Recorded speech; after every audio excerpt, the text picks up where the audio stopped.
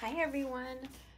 I get a lot of people asking me how I package up paintings ready for delivery. So I'm going to show you. I'm packaging up about 8 of them today and I'll be delivering them this evening. So here's an 8x10. I always paint, unless it's a special request, I always paint an actual standard size so people can easily find a standard frame in any store. And so what I do at first is take some painter's tape, put a piece back there, and another one on this side. Take one of my basic white beveled mats, and I'll put the links to all of these in the comments. I get it how I want.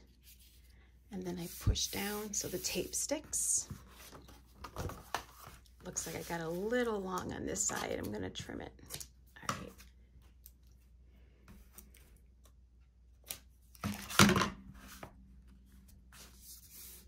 And then I'm gonna put a piece of tape this way.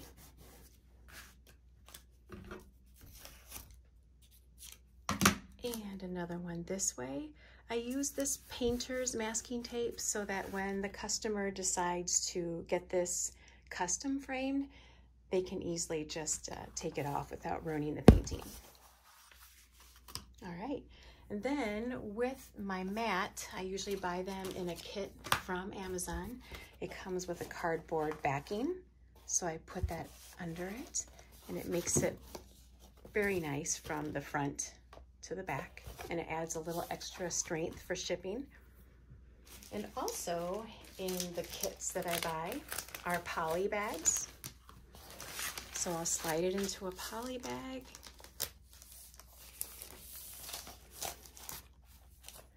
Drop one of my business cards in there on the back side. When you're looking for a bag for artwork, do not get one that has the strip tape on this side, because then when you're putting your original in, it's possible it will stick to your artwork. So I get it where the strip is on the back side, and then you just peel off the strip so the adhesive is exposed. Fold it over, and now it's ready to gift. Like I said, I'll put all the links for the supplies I use in the comments below. Thank you for watching. Bye.